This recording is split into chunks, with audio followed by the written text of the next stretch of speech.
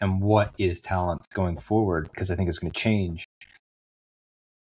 From a certain point of view, talent used to be your intellectual capability to recall things. For example, somebody that's been completely and totally replaced in this context of this podcast is editors, right? It's almost fully automated at this point.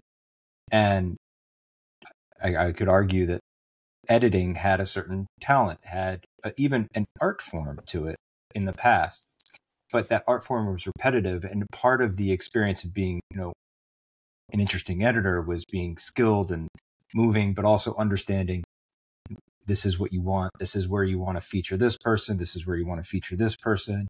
And in a cinematic point of view, it might have been when you take David Fincher's movies that he makes like 70 takes of every single shot.